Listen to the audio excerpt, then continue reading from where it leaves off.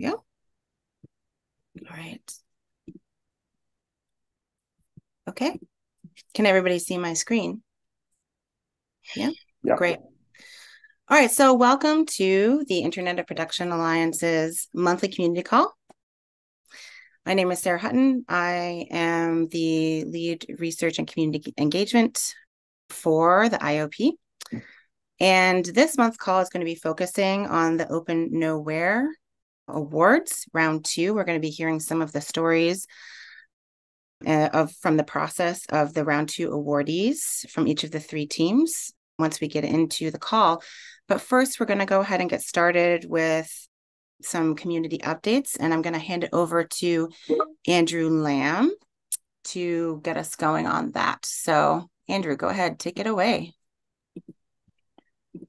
Thanks, everyone, and I'm excited about today's call, but I will have to drop off early, I'm afraid, so I'm very sorry for that. Best of luck to the speakers who are sharing today.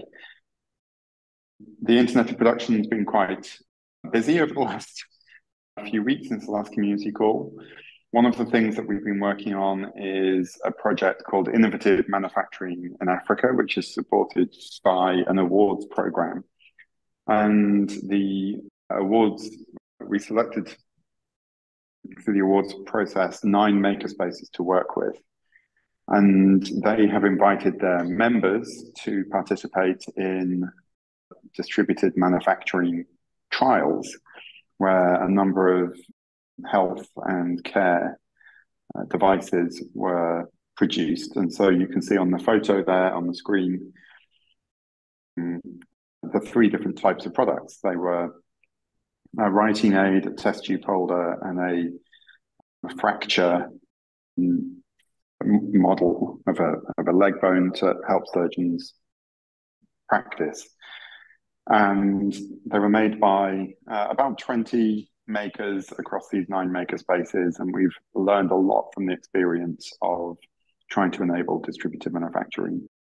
We'll be publishing more about this, and there's a showcase coming up as well, which I think we'll come on to. Yeah, there it is. And so you're all invited on the 14th of December. This is not our next community call. This is an additional event on the 14th of December, where we'll be showing the results of the Innovative Manufacturing in Africa project. It's an opportunity for anyone who's interested in makerspaces in Africa, in the business models of makerspaces, the impact of makerspaces in distributed manufacturing trials, and the sort of capacity building of makerspace managers to come along and hear what we've been doing with the 9 makerspaces in South Africa, Ghana, and Kenya. And the community call that's coming up is going to focus on one particular element of that, which is the business models catalog. And we're going to be launching a website. So the December community call on the 12th of December will be a launch.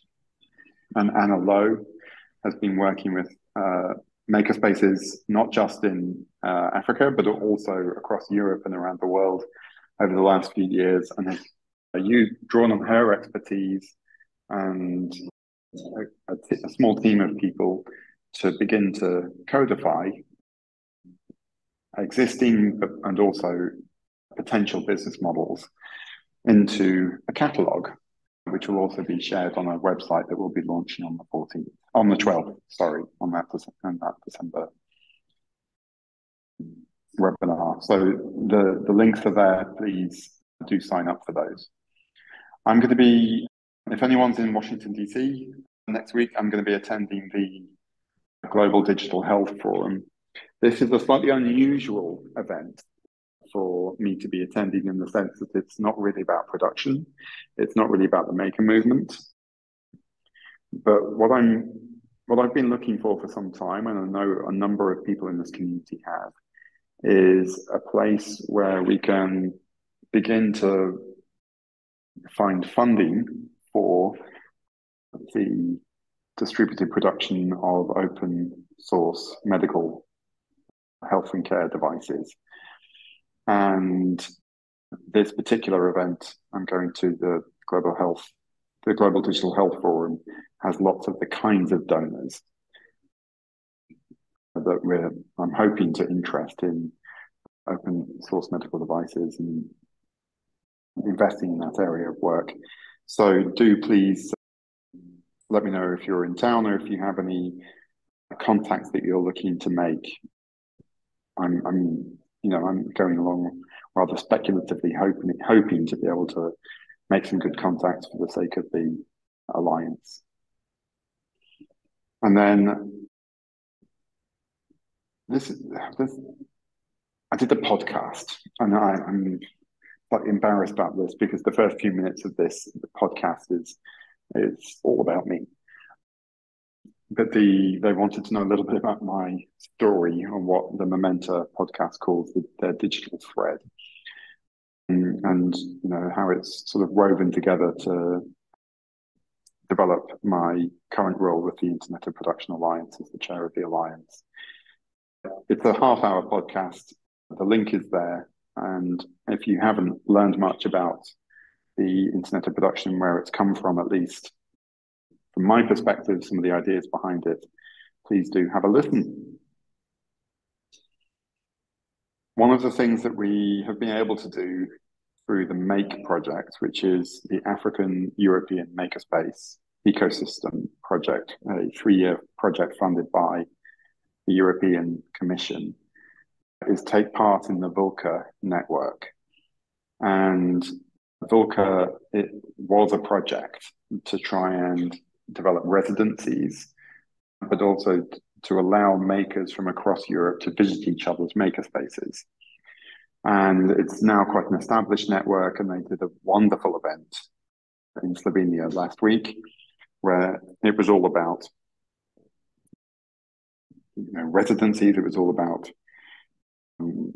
national makerspace networks. It was about getting ready for future events like the Fab Lab conference, which is coming to Europe in 2025.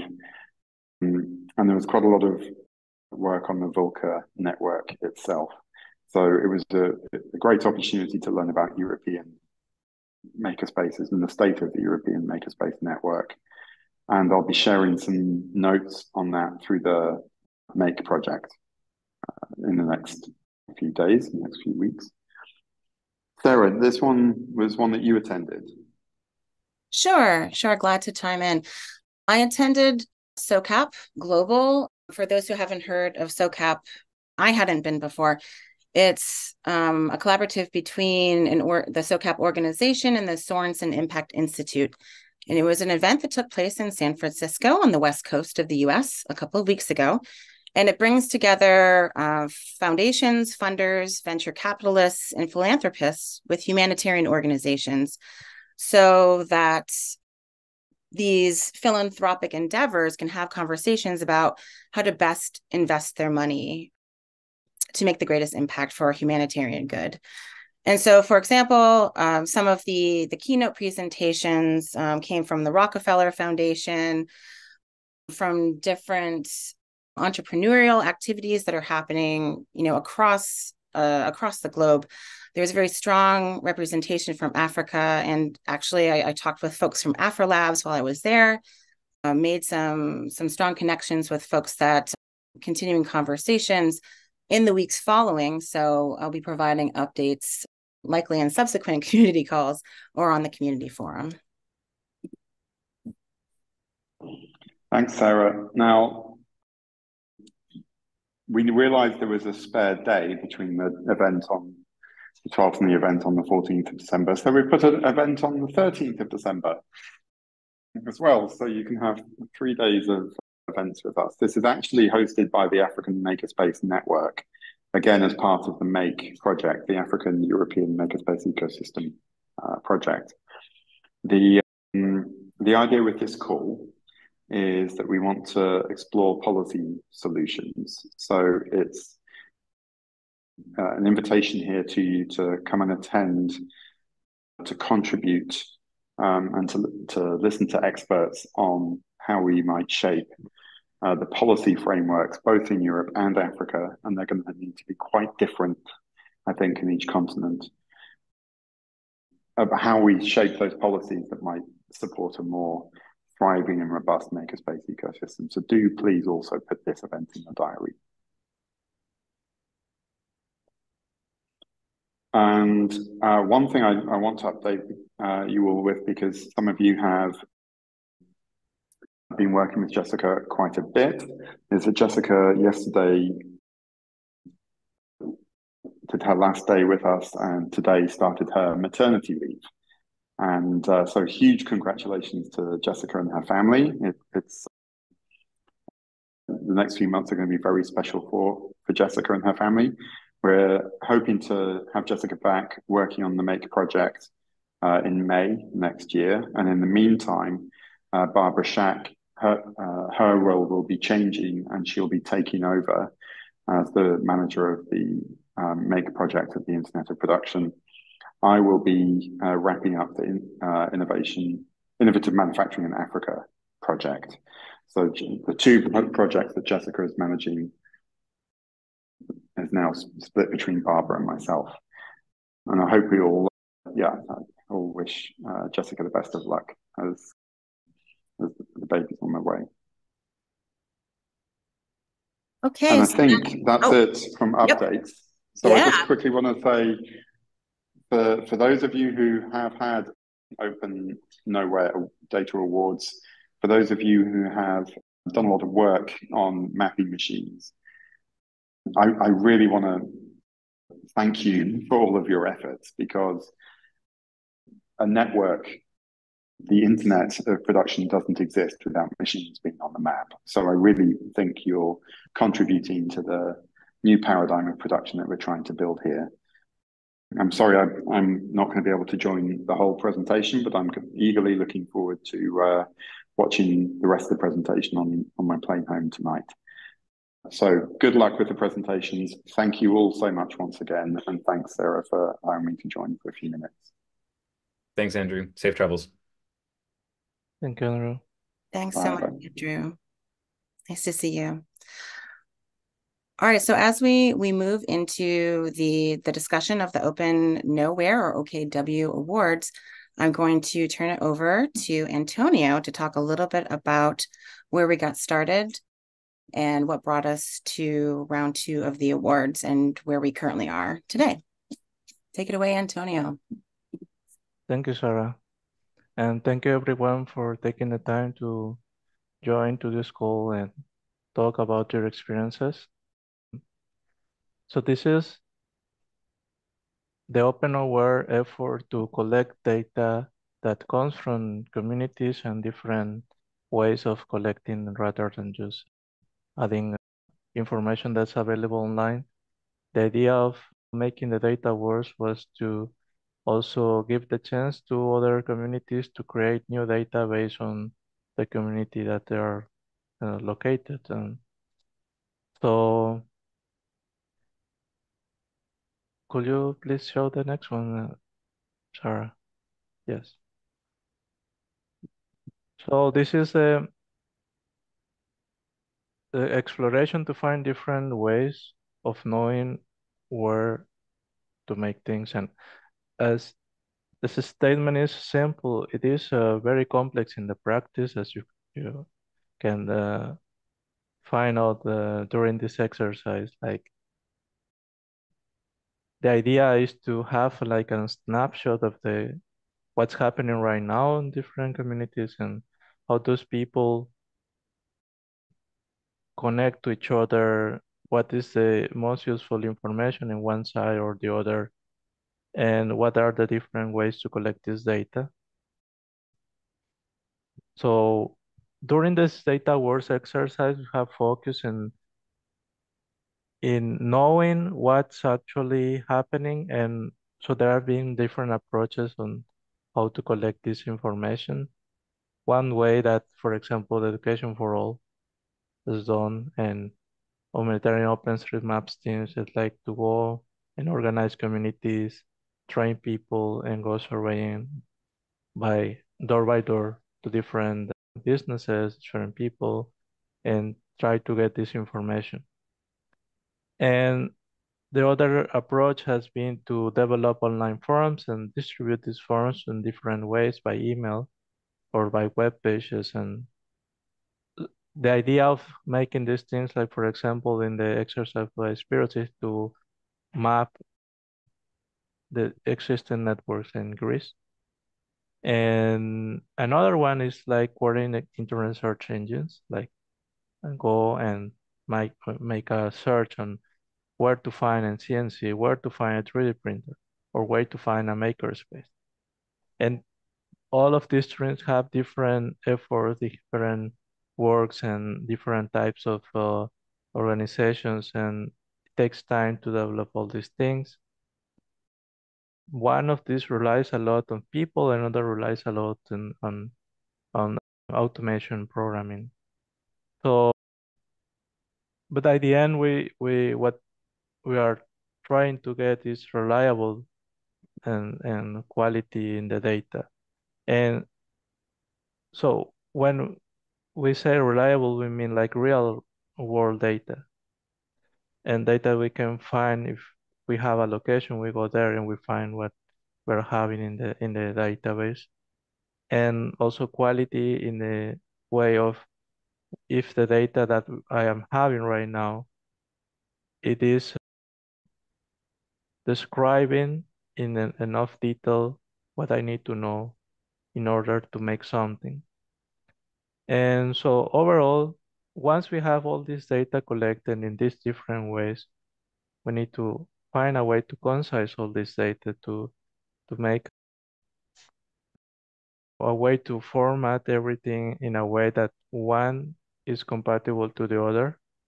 That's a very difficult task too, because surveying has longer answers and we need to find ways to automate or to go by one on how to classify these answers and extract the useful data from that.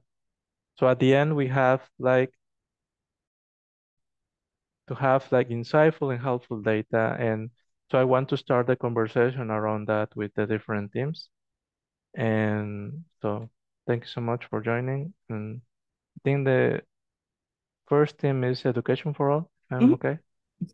Yeah. Thank you. Thank you so much, Antonio. And for those who haven't met Antonio before on this call or who may be watching the recording later, he has been, he's been working very closely with Max Warda and has been leading the development of the open manufacturing map. And so some of you may have seen that map in practice or have seen it, shown as an example of what do we do with the data, once it's been collated, once it's been cleaned up. And so, as Antonio mentioned, we are going to move in next to hear from the teams themselves, starting with Education for All. I'm going to turn it over to Oluwatobi Fakoya, who is going to be talking a little bit about the team's intent for mapping manufacturing capabilities across Nigeria. You can go ahead and share your screen if that works for you at this time. Yeah. All right. Thank you so much, Sarah. And thank you also, Antonio, for the overview. Okay, so the name of our team is Education for All Initiative, and I was assigned by the team lead in person of Akoede Bolaji to make the presentation. So what I'll be briefly speaking about is the general overview of the project, the data collection process, the questionnaire design, overview of the project, and recommendation, obviously. So Antonio has said an overview of the Internet of Production and Alliance, so I wouldn't be dwelling more on that. But so for us as Education for All initiative, the goal of the data collection is to map out the capabilities of local manufacturing organizations across Nigeria for global awareness and patronage. So speaking on the data collection process, we had advertisements on several platforms to recruit volunteers in addition to our already established team of volunteers. So having done that, we had more than 80 applications, like more than 80 people applied for the task. So what we did was that we checked through each volunteer's profile and we added them to a WhatsApp group. Then we held both individual and group discussion with the volunteers just to get to know each of them, their experiences and their commitments as well. So at the end of the day, having 80 people applied, we were able to pick just 40 volunteers out of the 80 volunteers that registered for the program, for the process rather. So the way our questionnaire was designed, the questionnaire it was grouped into 4 sections. In the questionnaire also, we had a place where the volunteers will actually give their consent, their names, and the questions that needed to be answered, the compulsory ones, the ones that they could leave.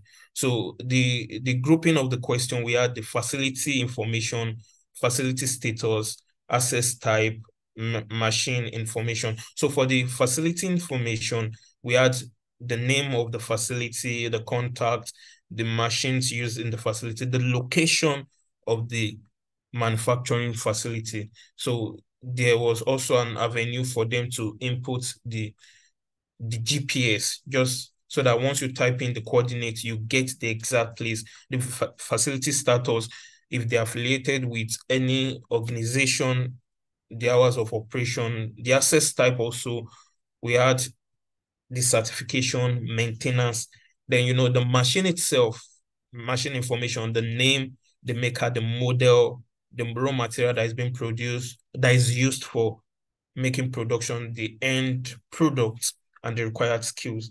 The image you can see beneath is the Kobo tool we use, and just a snapshot of how the question we asked the volunteers, how it was. So now, training of the final volunteers. If you remember earlier, I said we actually recruited 40 volunteers. So we now moved them into another group. We had a group initially. We moved them into another group. And the essence of this is just in case some people wanted to drop, we could go back to the previous group, pick from them. So we had a new group. Then we organized a 3-day intensive training for them on how to use Kobo tool, how to approach the facility, what they needed to know about the facility, in case they get to a place and they are being asked questions, what they can tell about OKW and Education for All initiative. And so we explained the project to them thoroughly. So for the verification, now, one of the things we made the volunteers to be aware of is that once they send data to us, we need to verify the data before we actually approve of the data. Once a data is not verified, then it can't be approved. So that was what we did. Now, what made this a juicy offer, what made this interesting was that there was remuneration for the volunteers. OKW, they were magnanimous enough to give us 2,000 US dollars. So it was this money that we used to provide remuneration. So for one of the things we did was that for every data point, that means for every facility that a volunteer got, the volunteer had the opportunity to get a certain amount. So for instance, if a volunteer could get 10 facilities, could go to 10 facilities and provide reliable information, as Antonio rightly mentioned, then after it has been verified, then we remunerate such volunteer. Not only that, we also give them t-shirts. Yeah, t-shirt was provided to every volunteer. For instance, this t-shirt I'm wearing was one of the t-shirts that was provided to the volunteers. as as to compensate them for it. Now, another thing we also want to do to make it look more authentic is that we actually made provision for certificate for the volunteers. However, the certificate is still in the pipeline. And the money that was also provided, we use it to do some logistics, transport to how we get the t-shirts available to volunteers and some other things. That was what the fund that was allocated to us was used for. Now, for the facilities, the number of facilities that were reliable, having verified from our end, was 50. And the project commencement, the project began June 19, and the duration was for 5 weeks at a stretch. And I actually have a link here for the volunteers' feedback, but because of our time, I wouldn't be playing that for us. Now, with respect to the recommendation that we've got, we want a quicker response to email in future correspondence. And we also want would recommend that there is an increase in the funding to motivate the volunteers, because as they showed us the data via Kobo tool, and we verified and we paid them, they were gingered, it spurred them to want to work more. So having more money, then they will be able to work more. Also, one of the things we would recommend is that there's a letter of introduction from the lead organization to ensure transparency. So when a volunteer is going, having a letter of introduction, not necessarily the hard copy, the soft copy, they can show them, then the facility can say, okay, this is genuine, this is authentic. Yeah, and another recommendation is that we still love to collaborate with OKW in future. Yeah, thank you so much. But I wouldn't be ending this without appreciating Sarah, without appreciating Antonio. You guys, you've been wonderful. When you were in Kenya, even with your busy schedule, you responded to my WhatsApp mail. So thank you very much. And that will be all from Education for All initiative. Thank you so much. Are there any quick questions that folks have before we move on to the next team? I have a couple that I've written down in the notes, but I wanted to give the opportunity if anybody has a quick thought or question, feel free to unmute or type it into chat.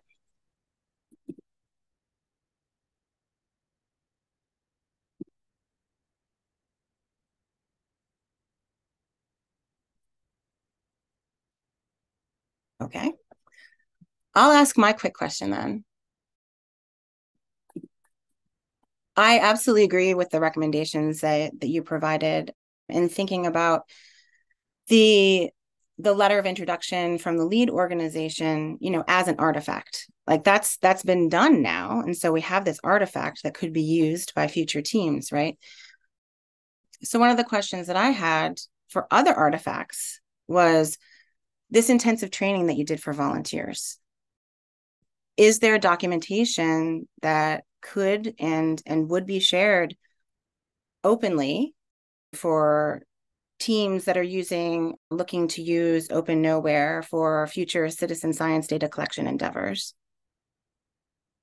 Yes, I wouldn't say we have a proper documentation for that. And the reason is because no, we do have. It's not written, but we had video. We had video when we had videos when we're teaching them how to use the Cobalt tool. Yes, we had video. We recorded. So, but it's a large file which I cannot, but we could actually send it to you for your perusal or your consideration. Yeah, but while doing that, we had video. We had video because some volunteers couldn't meet up with the meeting at the scheduled time. So we gave them the opportunity to watch the video prior to, so we did. Thank you. There's another question from Antonio. Do you want to go ahead and unmute and ask? Yes. Thank you, Oluwatobi. So the question is during the surveying process, did anyone have a reaction towards the question of, oh, how many machines do you have? What kind of machines? Were they concerned? What was their general reaction to that?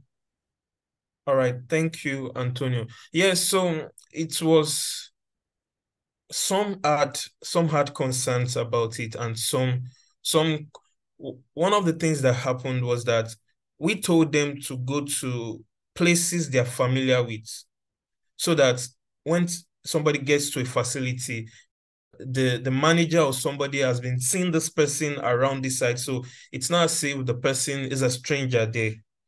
So that was one of the things we considered while recruiting volunteers we didn't want somebody in a far state to come to another state, so that it wouldn't be as if he's spying or something. Yeah. However, had some people had reactions, and they said where they got to, they were concerned about showing us a letter, like a letter of introduction to attest that you are not just coming from, we don't know you, and so that our privacy is being preserved, So that was one of the things that happened. And they told us that if a letter was available such that it has the mail of OKW, the contact person, then they could go online, check, okay, this is legit, and we can allow somebody to get into our facility to ask. Yeah. So that was it. It was some had concern and some, but basically we told them to go to places within their vicinity. Wonderful. Thank you so much for You're detailing welcome. for that. You're welcome. Great. Thank you so much. I think we will move on to our next awardee. If you are ready, Stefan, to talk about your project, will you be doing a screen share or? There you go. Yes, I hope I'm audible and that Yes. Everyone can see this presentation. Yes, absolutely. I'll try to put it in presentation mode. Okay. That looks great. Okay. Yeah. Okay. So thank you so much. So happy to be here. Yeah, there are so many things that we also relate with the previous team concerning our own experience, like participating to this round 2 of the OK. So I'm happy to present the experience on our side here in Cameroon. So yes, the presentation will go as follow. I would like to start with a small context about the projects, our own objectives, the strategy and the various activities that we implemented as part of the project. Also talking a bit about the progress and also some key findings about our experience. So as background, I think in Cameroon, basically we have 10 regions. Talking about the manufacturing capacity, basically is pretty much concentrated into a region in Littoral and Center, which are the most developed town in the country. So that was the initial information we had from our various activity and network on the field.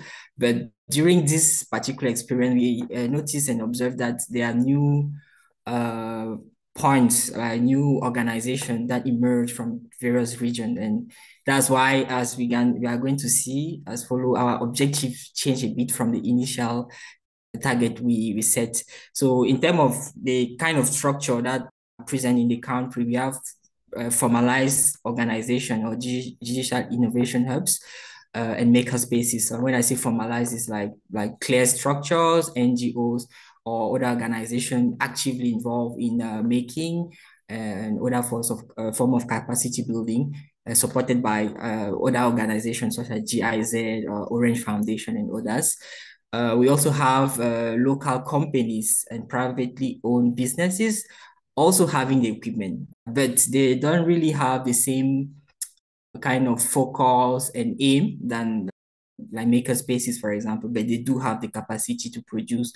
We also noticed that we also have a lot of instrument and equipment in technical schools and some professional universities. So this is kind of the landscape around the capacity in the country. As I mentioned, it's pretty much concentrated with the new spaces that we observe and work with. So yes, the objective was actually at first to map the machinery production in the two main cities, but we also changed it a bit. Now we were targeting pretty much the whole country because of our network. It was quite possible, and the kind of mechanism we're using to collect the data. And then we also use the opportunity to strengthen the network and collaboration efforts that we were working on for many years now. So for the methodology, really focused on 4 things. The very first one was communication. We noticed that it was a paramount element of our strategy.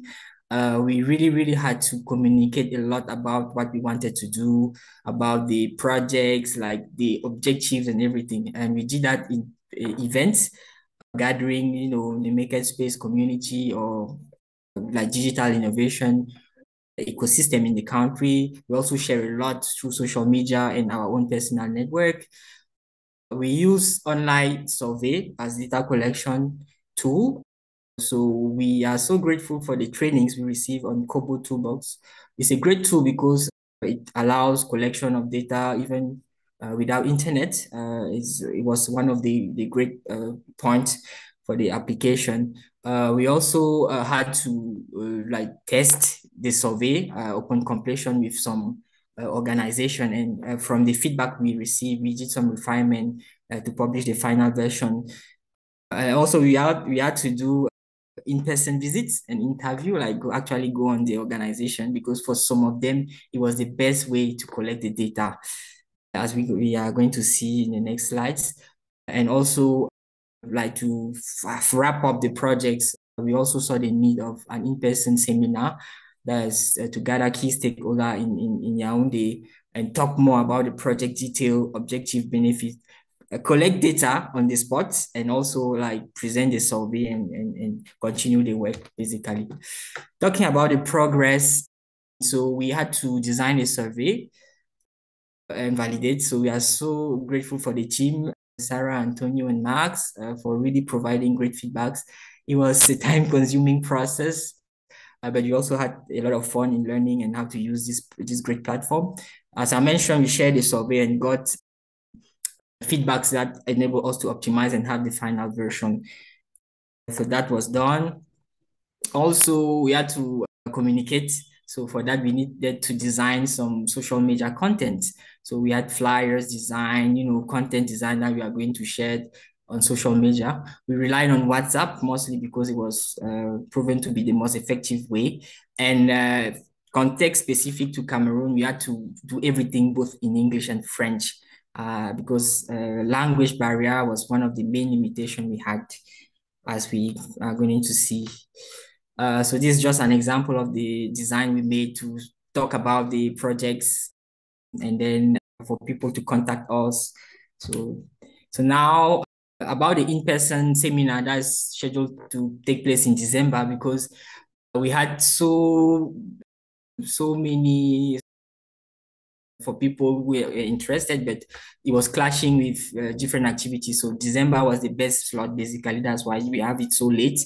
But the objective is really to gather close to 25 key stakeholders among all the organizations we approach to, as I mentioned, talk more and like really make a network around these projects and keep collecting data. So in data, we shared the survey with 3 organizations. That's why where we noticed that online survey alone was not a very good way of collecting data. So we had to change our strategy from the observation because we shared a survey. It took so many time for people to respond, and also we had to remind constantly. So we also had to add another approach. So basically in-person visit, and we're basically printing the survey and then filling it manually with the people. And it has proven to be the best way because they were able to ask us questions about things that they were not understanding, and it was kind of the best way. And also we approach and work with close to 20 organizations from our network. It was quite easy because I mentioned that we had some ongoing effort to create a network of innovation space in Cameroon. So as I mentioned, we found new hubs in different regions. So in overall, we noticed some reluctances to relate with what a team in Nigeria faced, like about the kind of trust, about people were really interested to know who we're working with, the objectives, our motivation behind this, but being part of the network and having done some implementation and some event already on the ground was kind of easy for us, but we noticed that. And then I mentioned that we have to use mixed online and in-person data collection, proven to work best in our own context. So sorry to interrupt you, Stefan, but it looks like Nathan had his hand raised. Did you want to ask a question real quick? Okay. Nathan? Hey, yeah, hey.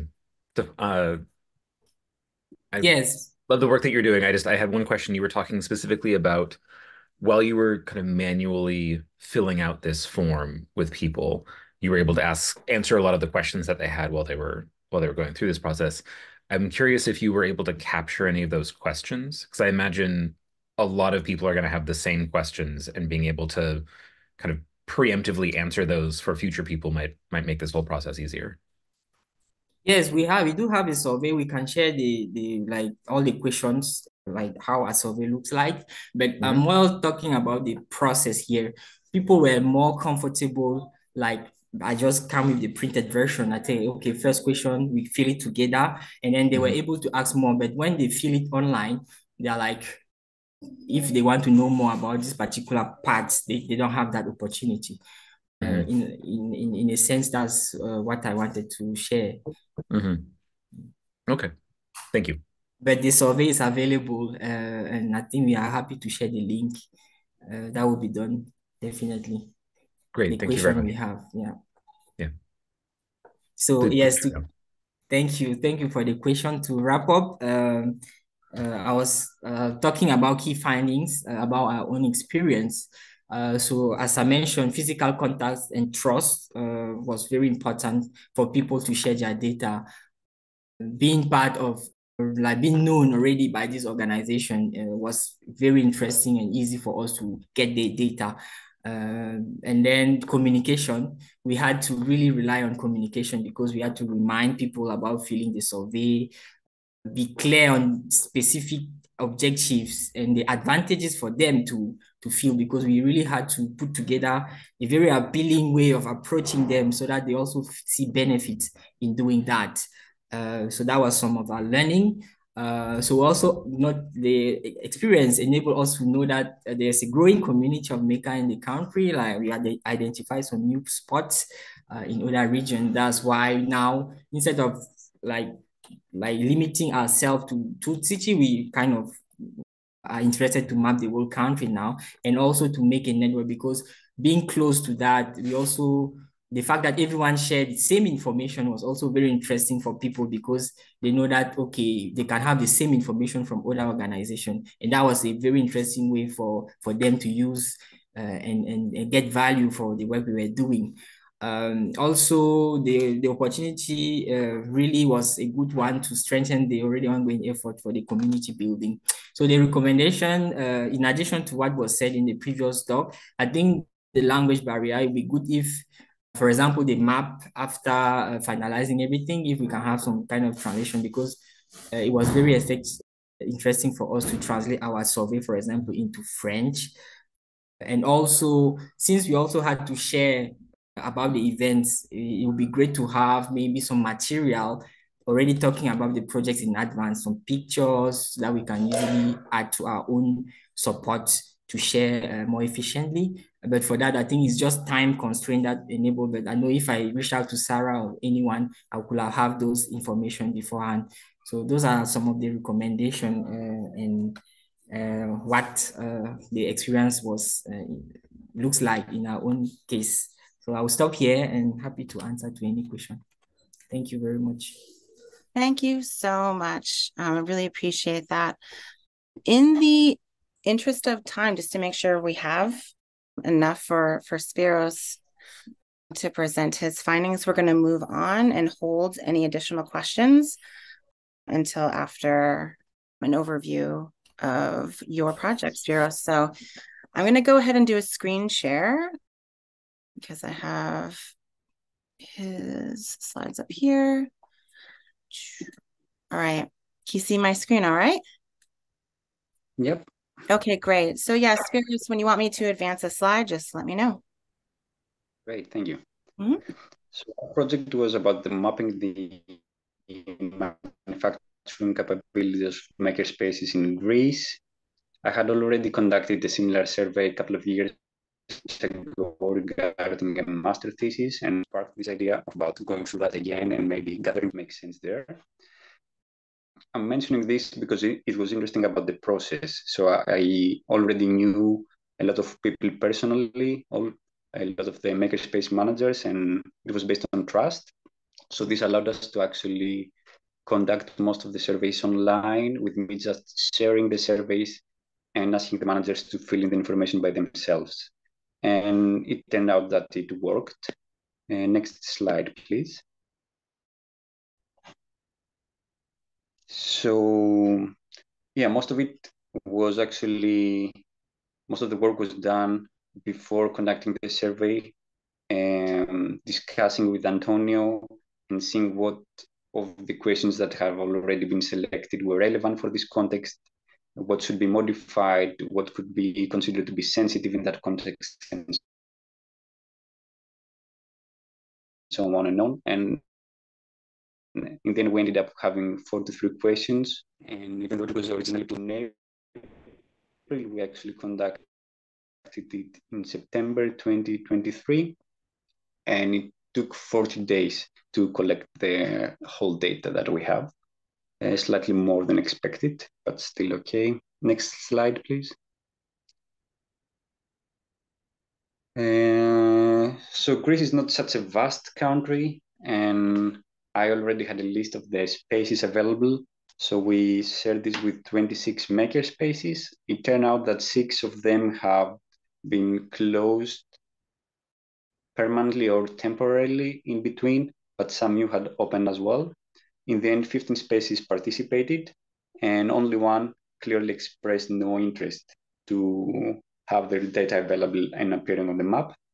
The rest of them were actually very excited and are looking forward to see this happening and to see how they're going to make use of it and if people actually are attracted and come close to them, which might turn out to be also crucial for how fond they might be to update this again and again when they change machinery in the spaces.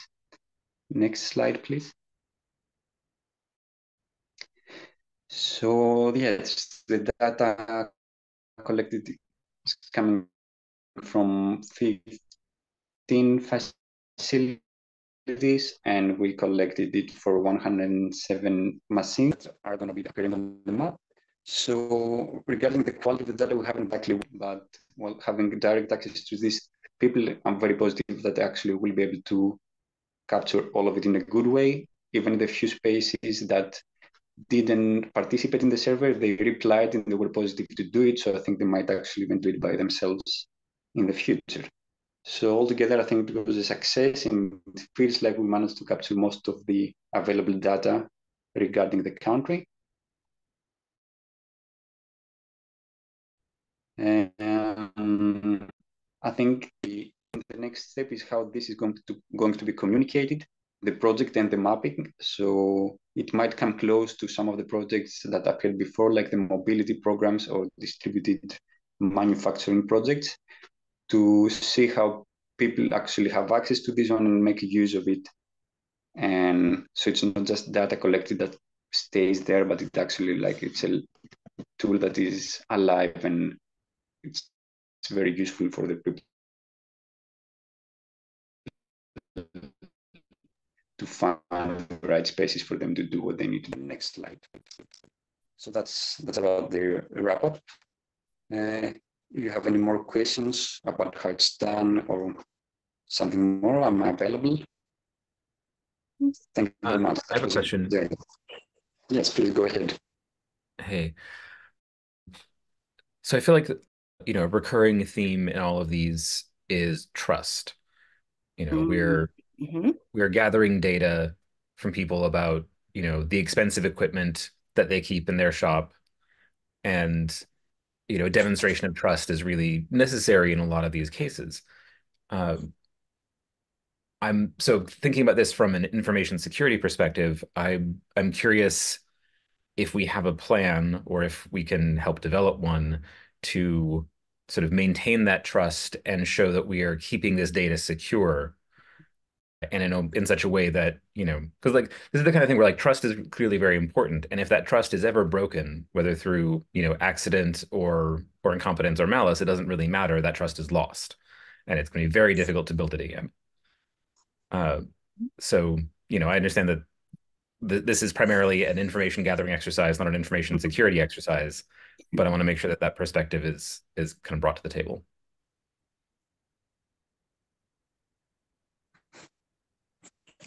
I think the question goes beyond the collection of data from Greece. So it's mostly regarding the projects. I don't know if someone like Antonio would like to share some more about this point. Yes. Yeah. Thank you, Spiros, for your insights and Yeah, thank for you. the work you have been doing. And thank you, Nathan, for the question too. Yeah, so far, so we're working on a restructuration of the work, and one of the key points of this that we're working with Max exactly about how we process and keep the data in compliance of the different regulations. And so far, the main effort is just we haven't published this data that contains personal information. Mm-hmm. And the second effort is that so far we are only using information for people that agrees to share this information and or that already have this available in other platforms. Mm-hmm. So they're in full awareness of what are the connotations of having this information available online. Mm-hmm. And for designing a process, I think that that's wonderful that one of the things that we're trying to keep on going is that for organizations that we're part of the Open or Nowhere and the IOPA is to contribute. So we can have a one-to-one and set off the work for contributing to designing this process. Okay, great. Yeah, happy to Yeah. talk to you more about that. I Yeah, just want sure. to, it's important that we safeguard the information that people entrust us with. Yeah, Mhm. definitely. Yeah, and I can add something to that as well. And some of the work that we've been doing on some of the other projects that are within the care of the IOP presently, the work is complementary. And so one of the things that we have been exploring as a proof of concept and then proof of practice is using really lightweight open source survey tools or forms to collect data and then developing workflows to scrape any personally identifying data. And I've been experimenting with some workflows using the NADA visualization and running that through and dumping the scraped information in a private GitHub repo to kind of see how that would look over time. And making sure that everything is within compliance in our approach. And in some of the other projects we work with, I mean, we advise on how to remain within compliance within GDPR practices, as well as other guidelines that are country and region specific. And so there's a lot to consider. I think that one of the next steps is, making that, and this will help with the trust in subsequent iterations of this program or others, is to make those policies and practices more transparent so that people can review that content before we engage with communities. I think that that'll help to assure them their data is safe. That would be a great thing to get up on our website at some point. Yeah, absolutely. maybe it sounds like Sarah, you, me, and Antonio should maybe, and anyone else who wants to join on this particular conversation, Definitely. should set up a call for some time to put together next steps on this. Yeah, absolutely. Okay, awesome. And that's thank you for volunteering to be a part of that call. Sarah, you can also add me to that Excellent, as well. James. Hey, James. I think. Wonderful. Hey, We're at a, oh, I'm sorry, I didn't mean to cut you off. Was that James? Okay. Go right ahead. Sorry, Sarah.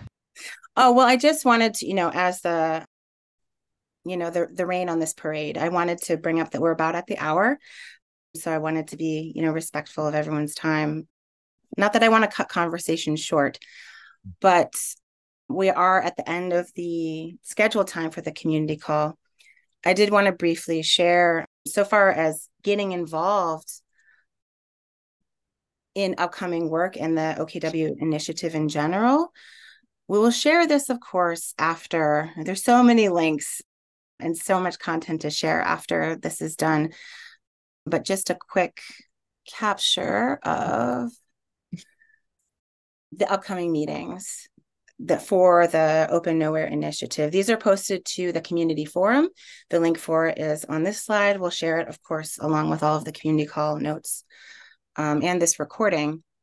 But the OKW Initiative group will be meeting once monthly starting in January. So those are the dates, January through May. And during that time is when, we'll be discussing issues such as data privacy policies and, what steps are coming next for OKW. So anybody and everyone is welcome to join. And with that, I'm going to thank everybody for attending. I'm going to go ahead and stop the recording for this call. Thank you. Mm-hmm.